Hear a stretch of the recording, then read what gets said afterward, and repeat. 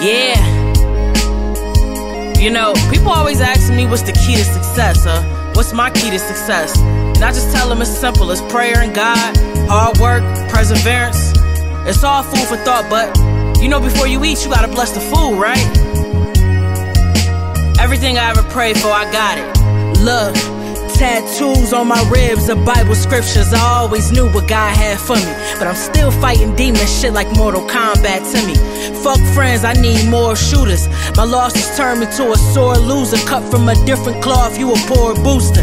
Can't see my worth less you know me well. From a lonely hell to make it out was the holy grail. Responsibilities placed on us, we was only 12. Missing school to babysit your siblings and doing ponytails.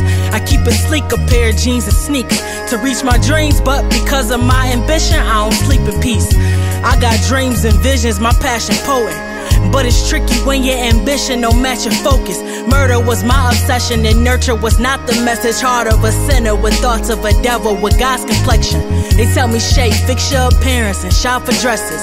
Biggie lyrics, but in the mirror it's Pac's reflection, yeah.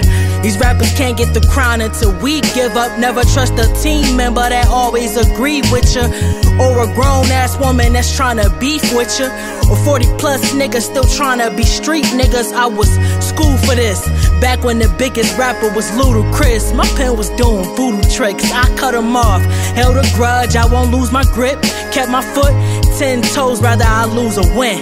Voice to the people, stuck with no choices that's legal, disgusted and hurt by the way the system poisoned my people. Pray to God every day cause I enjoy what is evil. So used to drama in my life, so I destroy what is peaceful. Only thing we strive for is a comfortable living. I come straight up out the struggle, so my hunger is different. Turn my struggle to a hustle, build an empire from it. Turn my struggle to a hustle, build an empire from it, right? Yeah, it's real. You know, I would say even before I quit it, I realized it's getting real, because I quit it and didn't put no 2 weekend, nothing. I just was like, I know, this was before Thriller Hunt 2 came out. So I was like, oh, I know this is probably gonna do something. And I got tired of it. Like, I done had a million jobs, like, on and off, just finding jobs, quitting, finding jobs, getting fired.